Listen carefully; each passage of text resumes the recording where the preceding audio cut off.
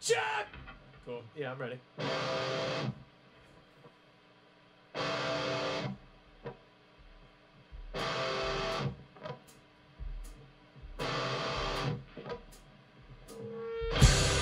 I took the path less traveled to the place I'll call home. I never met the neighbors, but they won't leave me alone.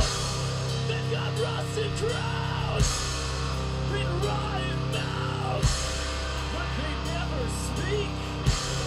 They never speak.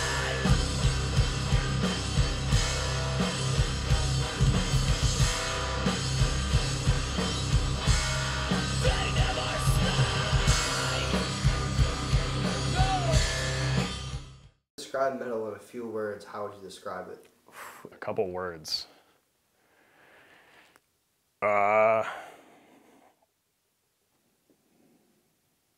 Okay, let me think for a second. I'm trying to think of like common things you hear in metal, but it's gonna be a dumb answer.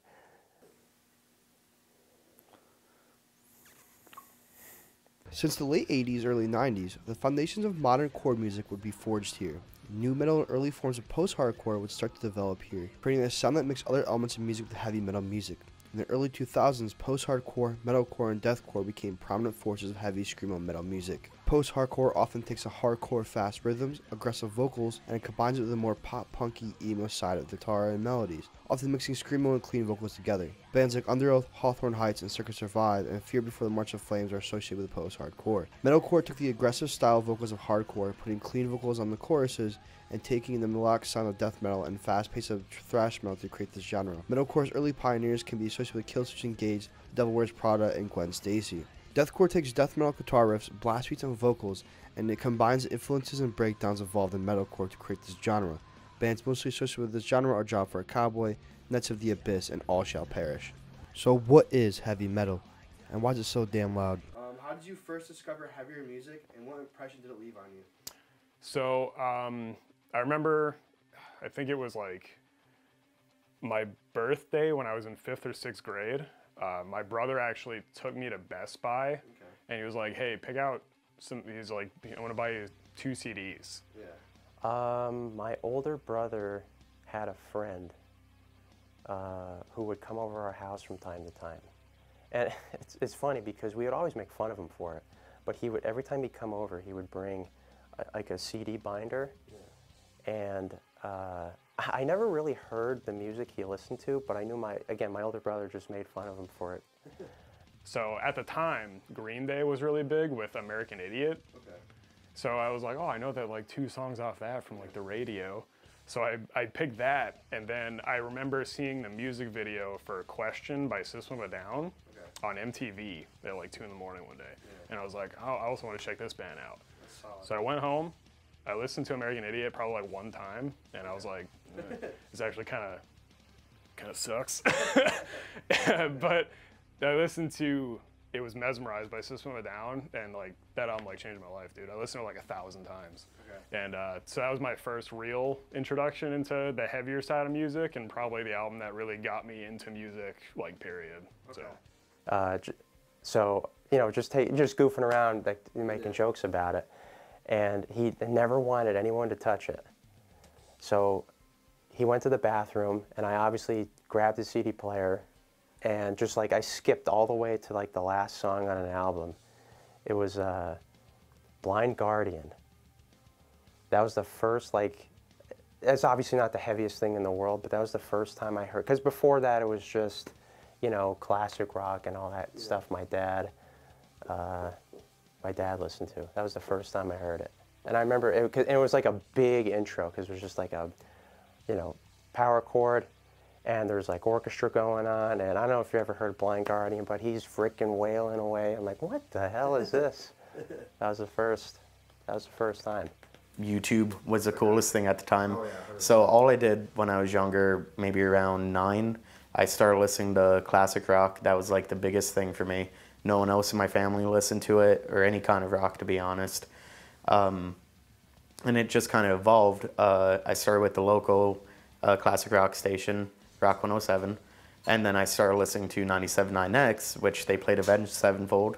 And I was like, this is sick. So upon listening to them on YouTube, then came Bullet for My Valentine on like a suggested play. And from there, I just kept evolving.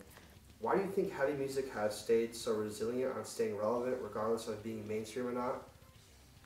If you have anybody that likes anything, if it's, I like to draw, or I like to do, whatever it might be, you put them working at McDonald's, it doesn't make them not want to do what they want to do. True, Like, it's always part of them. We're all wired a certain way. We all like what we like, you know? So, like... I think it's a culture. I think you're looking at people who want to be part of a community, and they find a community with this subculture. And I think that's true for every other subculture. In my own opinion, like, you can't kill something that is, you know, part of someone. So many changes with, you know, other types of music. You know, you got all this pop music and country music and classic rock and, you know, alternative and everything. But like the heavy music scene continues to like there's revivals right now with metalcore going on and hardcore, like, and post-hardcore, and just like everybody, like, you know, the sounds and the music continues to like grow and evolve, despite like, you know, what else is going on around it. How do you think this music plays an impact on the community that listens to it, and how important is this music to the fans? I mean, I think it's cathartic for, I think, people who like it. It is, a lot of people can, I don't know, deal with anger or whatever. It's, yeah, and it's cathartic in that way. It's, people use it to let off stress, amps people up when they, you know, it's like, it's a kind of a stupid example, but like if you're working out or whatever, people, you know, it just kind of, I don't know, it just gets you in the mood. It helps you focus. I think it definitely gives people an outlet, regardless of what genre you listen to. There's going to be someone who writes a song about the same things that you go through. I think everybody interprets it a little bit differently. So I've known of people that find such a relieving outlet to it, either for stress and or for bad situations in their life. They're able to reach people with these messages and sort of like clue them into like knowing there's things happening that you would have been completely unaware of. But yeah, I think a lot of different genres can do that with different, whether it's like political or just like different concepts, just bringing awareness to like different types of ways of thinking or stuff like that. Oh, I mean, so I had, I guess, a rough childhood, and it was like arguably one of the only things that really kind of kept me going was being able to have this like kind of community of people. Like, you know, it's how I met all of my best friends. It's how I can get all of these like these ugly like thoughts out of my head and stuff. What's the attraction behind screaming style vocals in this genre of music? To me, I think it's just like the amount of aggression and emotion it can portray. Just like thinking of things that are like, why is this person screaming about this? Like, why is it worth screaming about? Like, why does it have to be delivered this way? Like, why is it more impactful when it's being screamed? Sometimes you just gotta yell, right? You know, it's like, and it is like any other, I am also a vocalist for like heavy stuff, just not in a band right now. But it's I find it very similar to like, you know, like something like the drums, where it's like you can just, it's like this like primal way to get that out of your system. Honestly, I wish I could tell you. I don't know. Like, I'll listen to it no matter what style, like especially those just really lows. I just get like the stank face, like that's just disgusting, but like it's disgusting in such a phenomenal way. I guess it's just unique to me. It's different. Yeah, it feels real though. I guess is like the best way I can describe it. Like screaming, like I don't know, like yelling and stuff. Like hardcore bands, you know, you just kind of, you know, put your heart out there and I don't know, you just scream it. It's cool. I don't know, it's different than singing for some reason. It feels different. Comes down to like just like the way that it amps you up, kind of. it's almost like a drug. Like it's just when I hear some like real like, ooh, you know, like I'm just like, oh yeah, that's so good, you know, and it gets me going.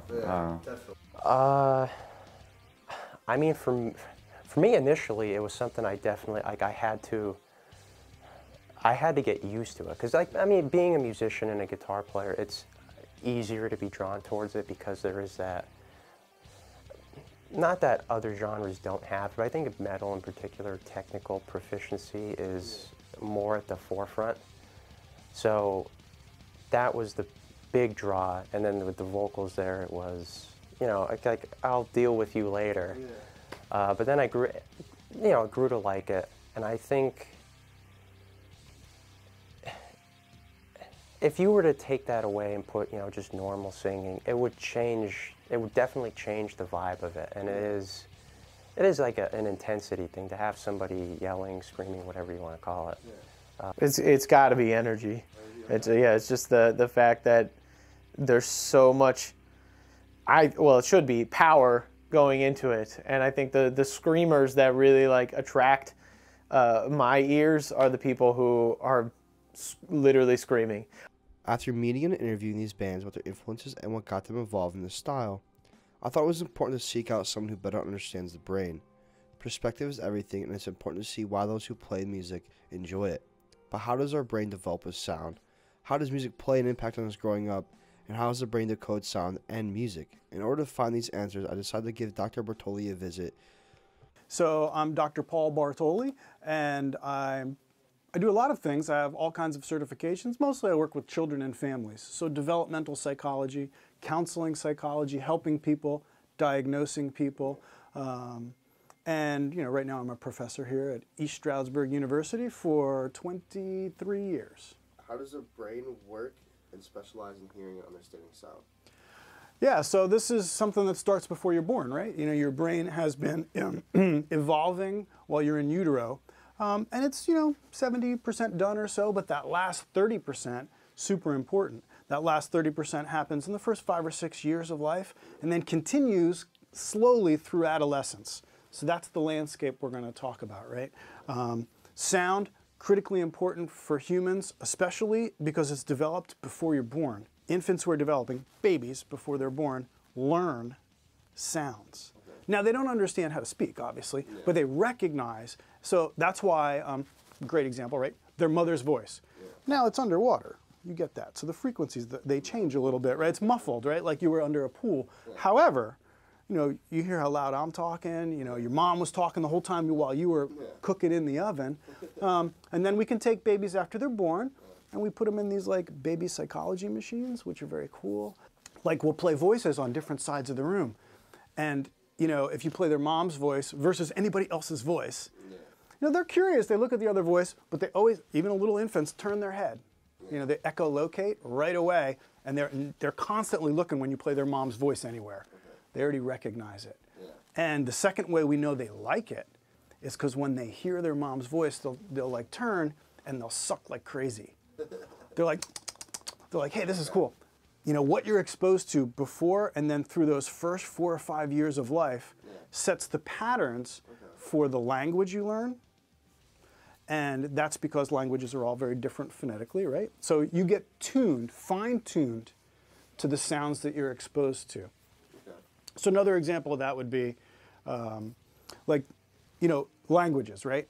There are some languages, there's some really good examples, but there's some languages where 2 of the sounds are, to them, it sounds completely different, and to people who have grown up as English speakers or most of the Western languages, you can't tell the difference between those sounds when you're an adult. Yeah, there's a theory. Like, why do we like music? Like, why is our brain tuned to music? We're not the only creatures. If you'll notice, there's studies with octopus. There's studies with like your dog and your cat. Like a lot of creatures seem to love rhythm. You know, whatever it means to them. So you know, anthropologists. The number one theory is there's a debate. Number one theory is anthropologists would say this was probably, you know, hundreds of thousands or millions of years ago, maybe even before Homo sapiens. But they would say that this was probably originally mating ritual, because other creatures do rhythmic sounds as a mating call. Yeah. And then probably it evolved into the socialization rituals and the mating rituals combined. So then it became like a reason to celebrate, right? Your day is over, we'll celebrate. Your week is over, you celebrate. The sun, is out, there's a full moon, whatever it happens to be in your culture. Maybe it's a birthday now, or it's Christmas, or it's whatever else. You have different types of rhythms for different types of social celebrations. So it weaves people together. This next song goes out to Jake and Jeff. Let's fucking go.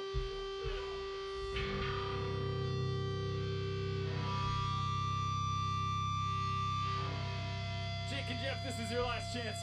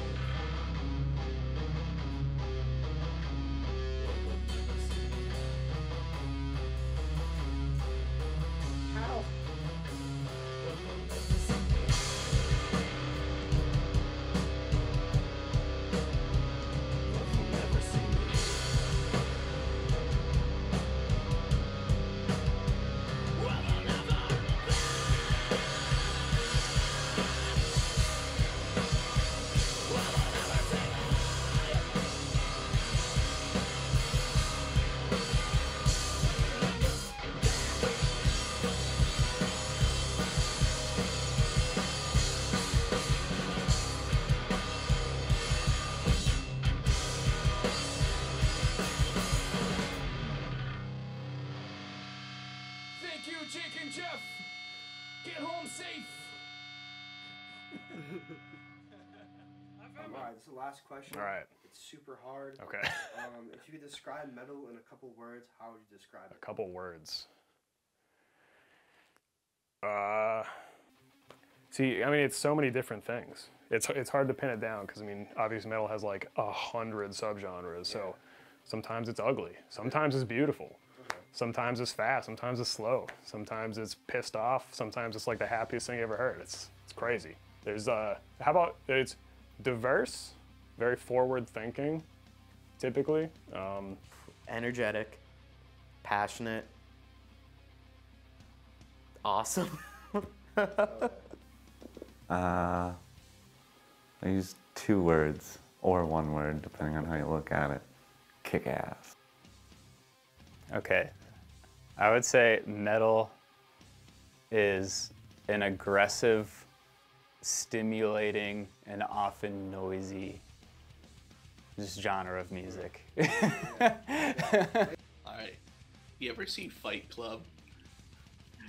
You know how like the club started out as just this weird way to get an adrenaline rush, like on a Saturday night?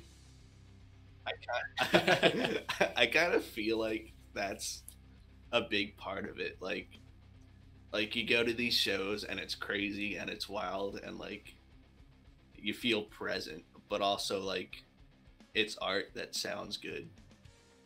It's a weird combination of those two things. Pretty friggin' sweet, enjoyable, cathartic maybe. I don't know, you can use pretty friggin' sweet. You just, I mean, yeah, I don't know, you have distorted guitars, a drummer who hits hard, some guy screaming, and it's I don't know, like it's this controlled chaos in a way, because it all sounds so, I don't know, it's so intense, but everybody's just linked up. I don't know. That's probably the best I'm gonna do. If you knew what can